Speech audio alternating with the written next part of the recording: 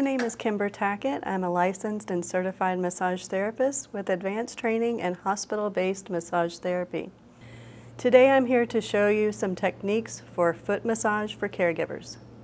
You first want to have your person in a seated or lying position and where they are comfortable and they're not having any strain in the leg. You first want to hold the person's foot and leg in your hands to get them used to the touch.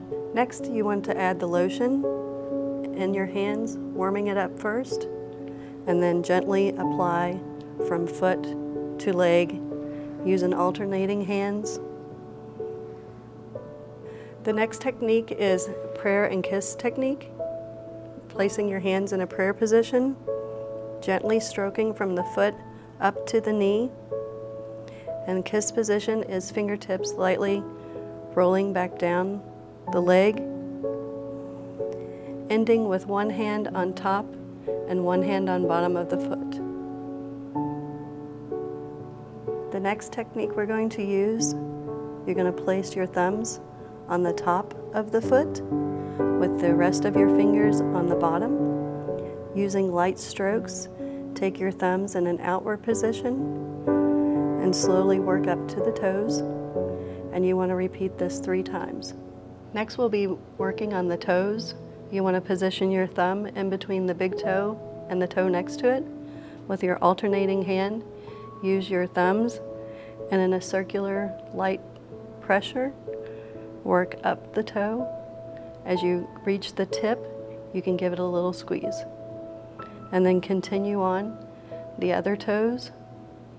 And when you have reached the big toe, just alternate your hand. Next, you can repeat the prayer and kiss technique.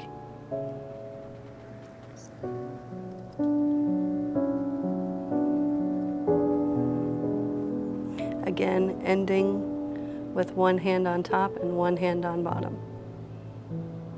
Next, we're going to be using our thumbs.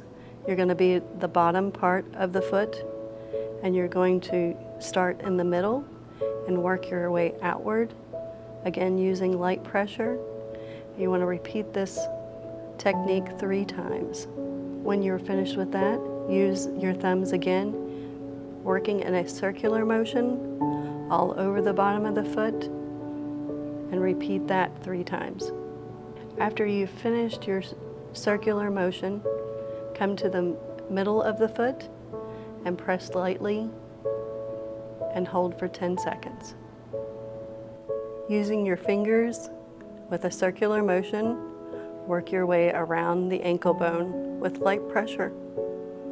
Finishing up the leg, we are going to use the prayer and kiss technique again. And then you may move to the alternating leg.